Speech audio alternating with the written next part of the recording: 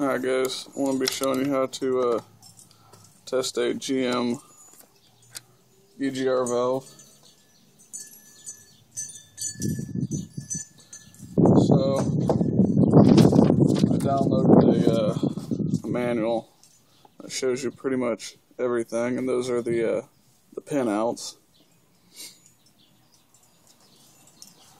And on the EGR valve, on some of them, they'll have letters. Some of them don't.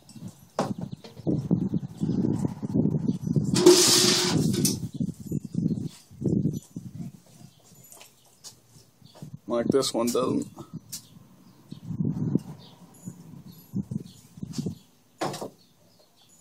But if you just remember, well, on mine it's going in there like this. The one on the left is A. And for this, for all these tests, or for the first one anyway, you need to have it connected and with your key on. Now this will test the wiring and everything, and actual EGR valve itself. So what you need to do first is get your multimeter out, set it to DC volts, and on letter C you need to back probe that and have your other lead on ground somewhere. It doesn't really matter, just a good ground. I'm going to put it on my battery, and with key on letter C with the EGR valve connected, it needs to read between 0.6 and 0.9 volts, and here you can see it is.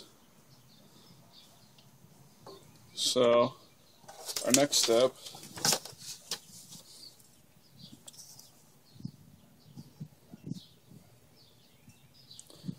is to remove the EGR valve from the intake manifold and manually induce the EGR valve to produce the entire range of the pintool's position voltage values. So what you have to do now is take your multimeter. It's going to be kind of difficult to show you.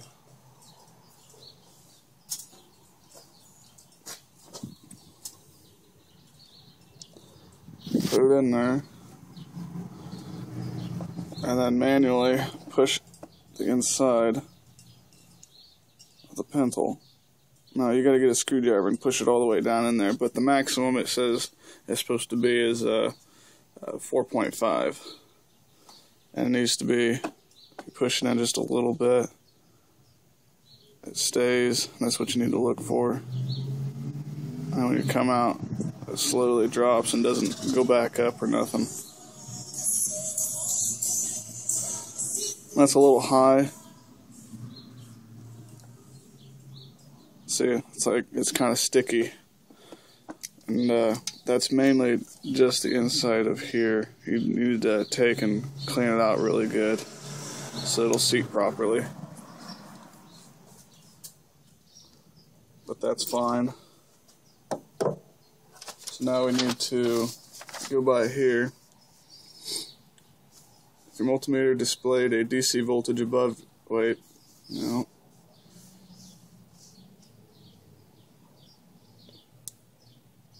Okay.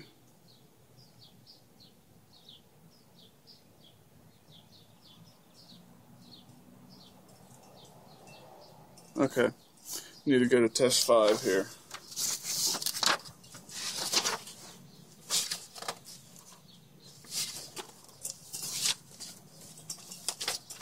This one is verifying the EGR signal. Remove the EGR valve from its base. The EGR valve, although removed from its base, must remain connected to its connector for this test. With the multimeter in DC volts mode, attach red multimeter lead of the multimeter to the C circuit of the EGR valve, and the black to the negative. Oh, we already did that and verified 4.5 volts. Okay. Yeah. I'm just going back over this. I already did everything. I'm just showing you. So we need to go to test 7.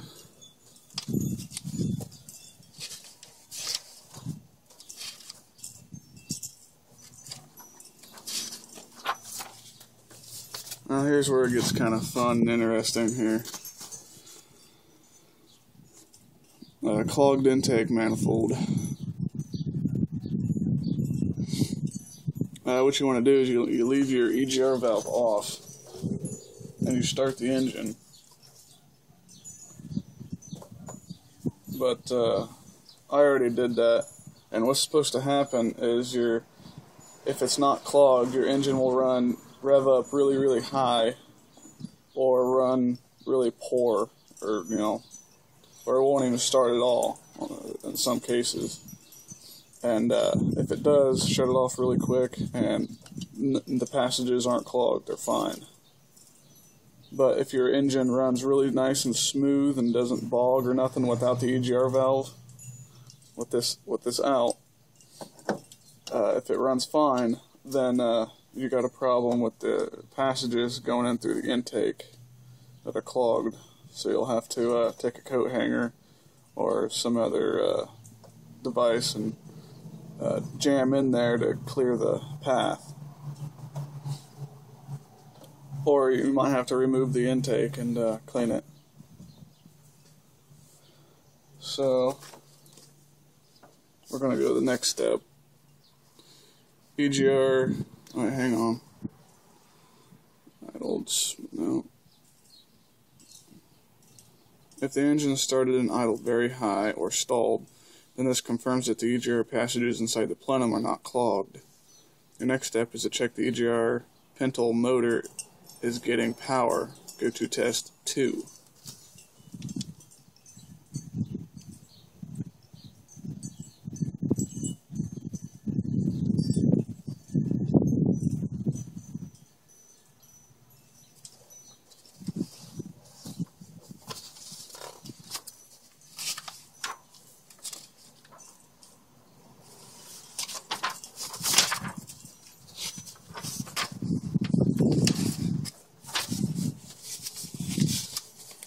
Okay, now this one is testing the 12-volt circuit. Make sure it's getting 12 volts.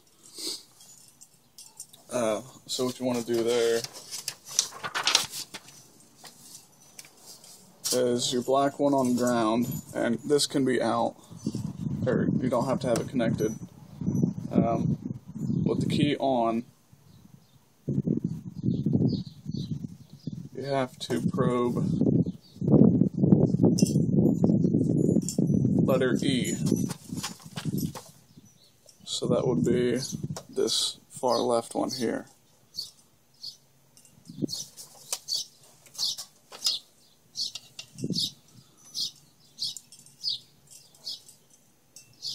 Well, wrong one.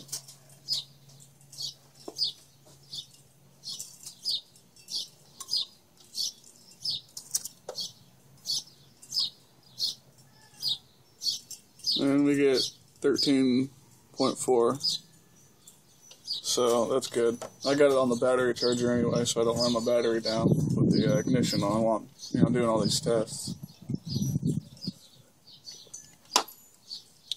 So we know it's getting 12 volts now.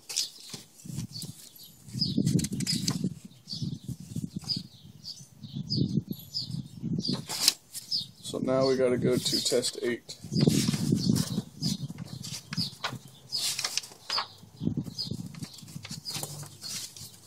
Alright, this one's a pretty easy one.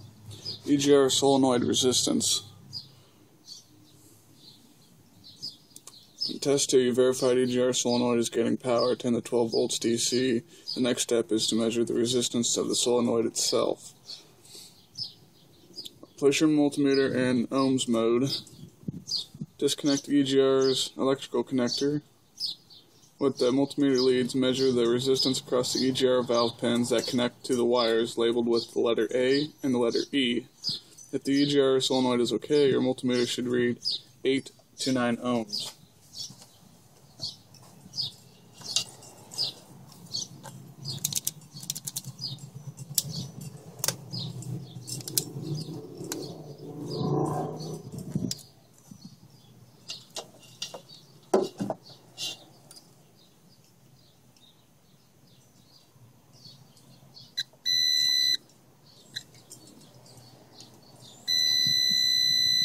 Oh, I got it on the wrong one.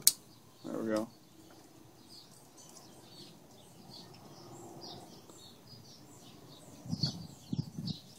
That's a little high. It's at 10. But this is a Generation 1, OBD1 EGR. Now, this is all based on OBD2 because it gives you EGR valve codes PO, 401, 403, 404, and all that. Those are EGR valve codes. So mine might be a little different on the ohms, or the resistance. So if you don't read 8 to 9 ohms, or maybe give or take 1, I think it would be okay. But any more than that, I would say it's probably bad.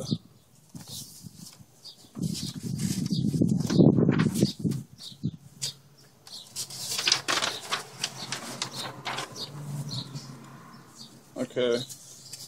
Multimeter registered the indicated ohms. This result tells you that the EGR solenoid is okay.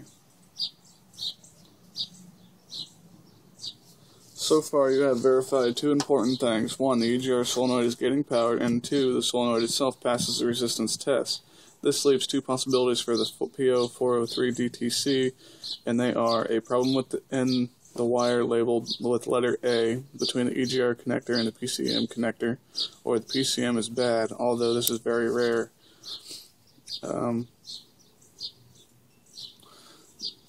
Case 2, the multimeter did not register the indicated ohms. This tells you that the EGR solenoid is fried. Replacing the EGR valve will solve the EGR DTC, PO403.